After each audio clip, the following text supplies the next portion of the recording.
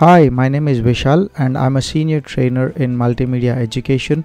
I have 18 years of industry experience and let's get started with the video. Hello guys, let's try to do the cloth around this handle.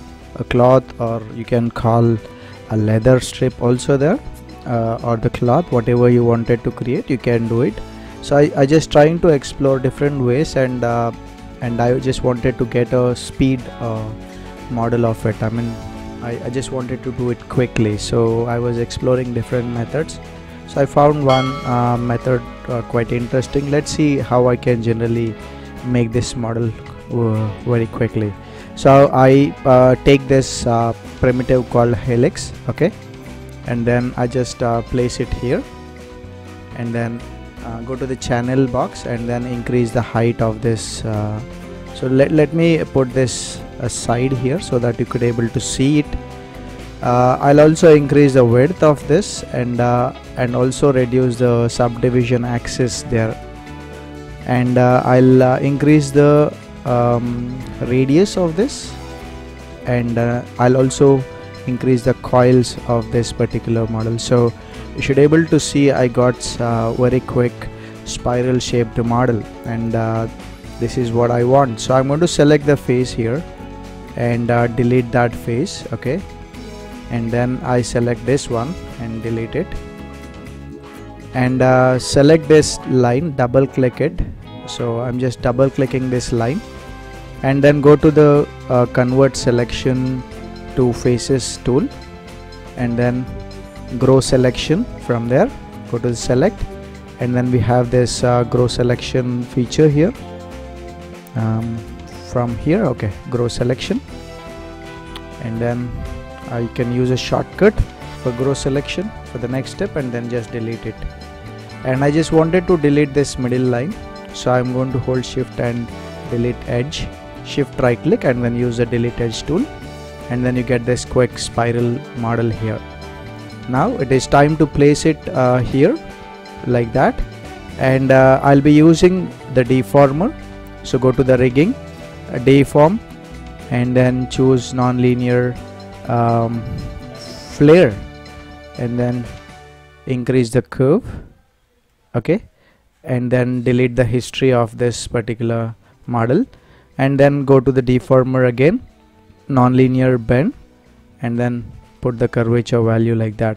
So you get the model almost close, and then just move it like that, okay, and then just slightly scale it, and I could see it's almost close.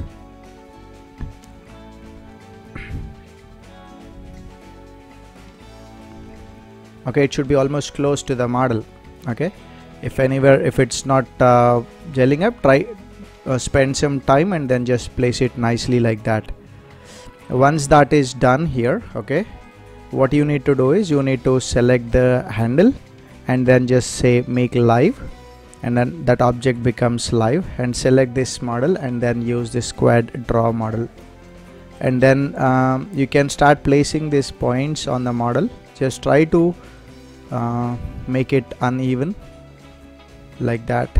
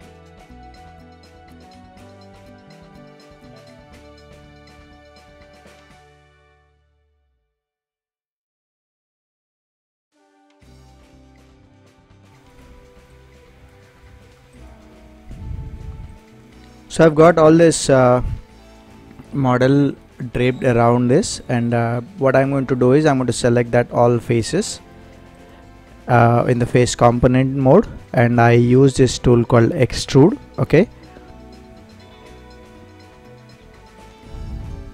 and then just drag it outside like that. So what I've got is the thickness. I just press 3 and then you should able to see that nice thing. And now what I need to do is I need to add little bit of details there. Before going into this step, I'll just take one step back. I make it live again and then go to the quadra. I missed some faces here.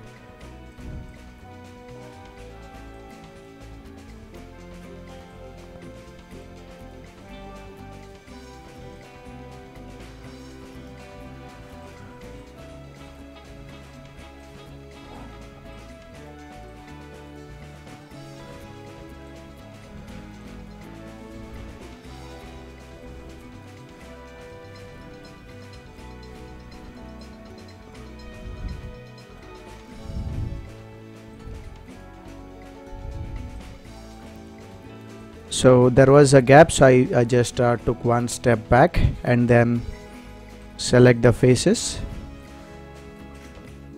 extrude the face like that. Okay, so I will extrude it once again and then scale it Y.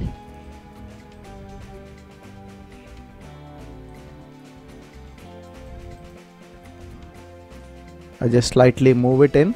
Now I select this line and then use this tool called connect components, and I will scale this. I can use the transform component tool.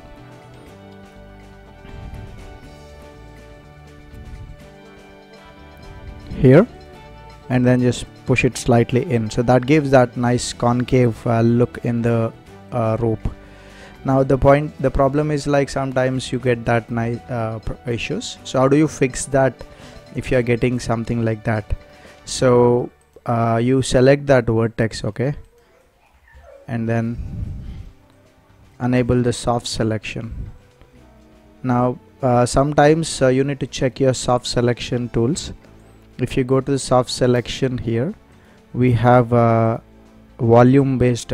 Generally this is how your model might look, so just you need to change it to surface, and then what happens is that particular point, okay,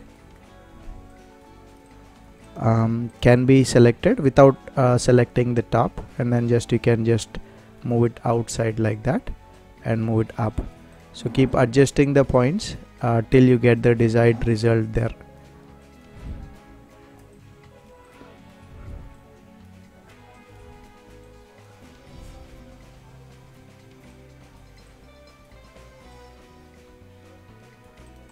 Okay, so you get that result, and then you can assign a shader and delete the history.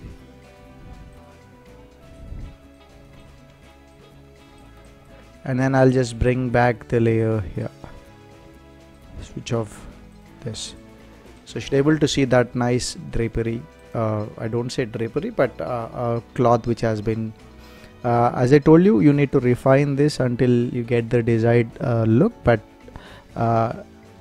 it's almost done. The only thing is you need to refine, polish your model to your artistic requirements.